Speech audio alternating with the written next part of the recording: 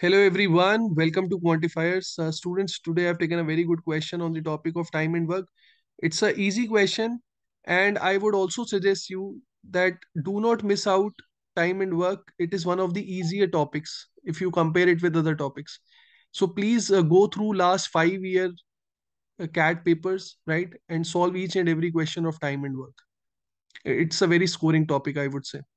Okay, now before we move on to the question, let me tell you, if you're a serious CAT aspirant, and if you want to receive important notifications on your WhatsApp related to different colleges and different exams, then please fill the form given below in the description.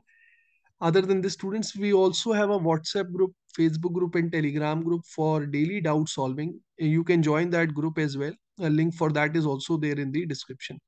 Now, let us come to the question. I would request everyone, please pause the video and give this question a try. So the question says P working alone takes 50% more time than it takes Q working alone to complete the same job.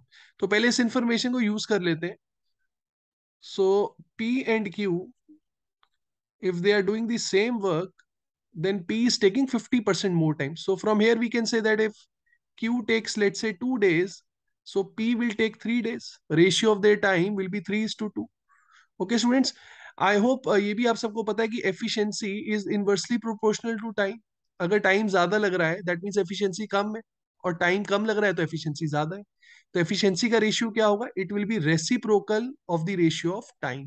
तो time का ratio 3:2 है, efficiency का ratio would be 2:3. Further, it is given that P and Q, they start working together and they complete 60% of the work when C joins them. तो एक काम करते हैं, इस इंफॉर्मेशन को यूज कर लेते हैं कि जब P और Q ने काम स्टार्ट किया, they did 60% of the work before C joined them. And then three of them, they take another 5 days to complete the task. इसके बाद तीनों ने काम किया, और तीनों ने कितने दिन लिए? 5 दिन लिए. So they worked for 5 days. It is also given that Q did 46% of the complete work. तो Q ने जो टोटल काम किया है that is 46%, and we need to find how many days did P and Q work before C joined them.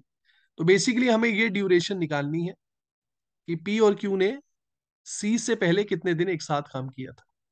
Now students, use this information because ratio of their efficiency is 2:3. So can I say when they did 60% of the work, so 60% they must have done in the ratio of 2:3. So from here we can easily divide 60. We can say that P must have done 24% of the work and Q must have done 36% of the work. I hope ये चीज सबको clear है. And students, we also know that Q is doing a total of 46%. That means in the last 5 days,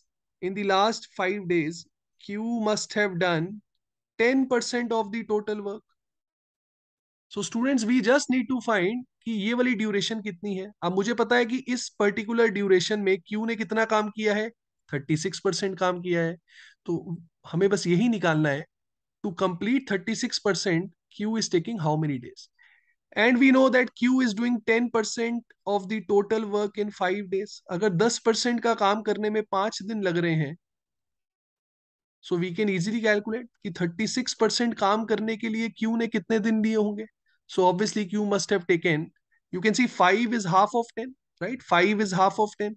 So obviously 36 का half कितना हो जाएगा? That would be 18 days. So that means initially when they work together, they must have worked together for 18 days. That's it. 18 is the answer. It's a very easy approach and very easy question. I hope you liked it.